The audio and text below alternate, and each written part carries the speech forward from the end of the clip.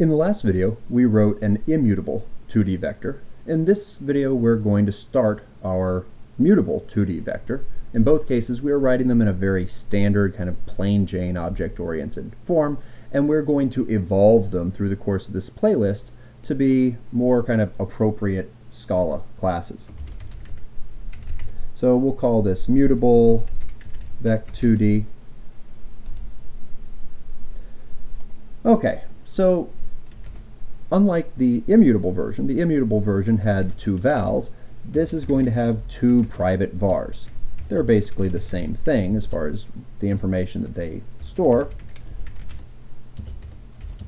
and their types. We have an x value and a y value, and actually I am going to call them underscore x and underscore y so that we can have accessor methods. And we've seen this previously. So x is underscore x, def y is underscore y, and that allows us to get access to the values of x and y without allowing outside code to necessarily have the ability to directly set them. Now, of course, turns out I'm about to completely change that because I'm actually going to write a set x where I pass in a new value for x that is a double, and then it's not going to give anything back, and it's just going to be underscore x equals new x. Okay, so now it is possible at this point to ask, why did I bother making these private if I'm going to allow people to set them directly? It's actually a very good question. It turns out the answer is for educational purposes. Okay, this is going to allow us to illustrate some of the features of Scala here in a bit, and so it's just useful to put things in this way, because there are definitely are classes where these sets actually could have checks on them. Okay, make sure that things are valid. Things like in our bank account, the deposit and the withdraw have checks to make sure the amounts are reasonable, and then they will fail if it's not reasonable. As with our immutable vector, we might have things like a plus method. So I'm going to mutable vec2d. I'm going to pass in a mutable vector, and this is going to give us back a mutable vec2d.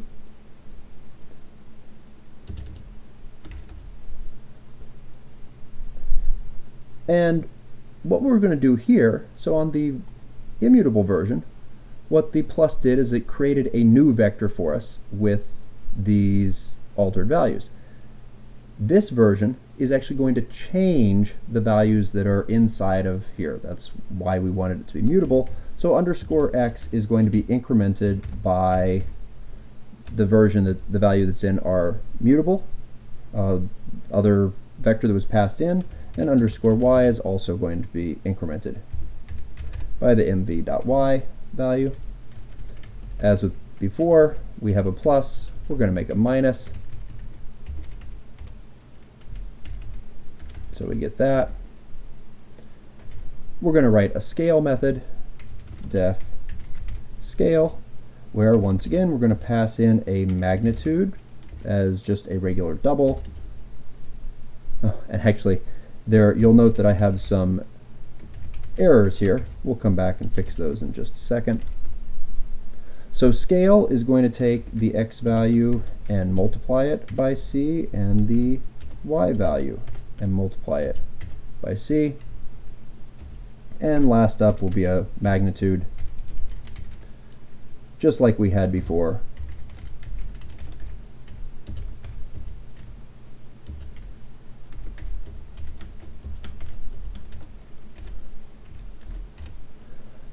So these three are unhappy because I said that I was going to return a mutable vector. We could actually make these so they return unit. That would be possible, but then you couldn't string operations together. It turns out it's actually helpful to be able to say plus something and then minus something and whatnot.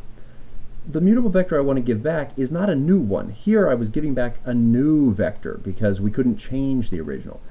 Here I changed the original, and then I want to give back the thing I just changed so that I can chain these operations together. So we're going to use the this keyword here and give back the current vector, the one that we just mutated, so that it can be used for further operations. As before, let's go ahead and write a companion object for this that has a main method in it, so that you can see how this is used, and basically how it winds up being different than the immutable version as far as the way that we interact with it in the code. So I'm also going to make a v1, which is a new mutable vect2d. We'll give it the same value as we had before because they have a nice magnitude. We're going to make a v2 that is 2, 2.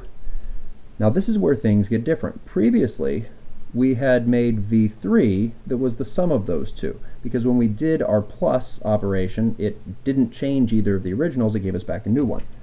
Now, if I call v1.plus v2 on this mutable version, that is actually altering v1, so that v1 is incremented by the values that are stored in v2, and then I can print out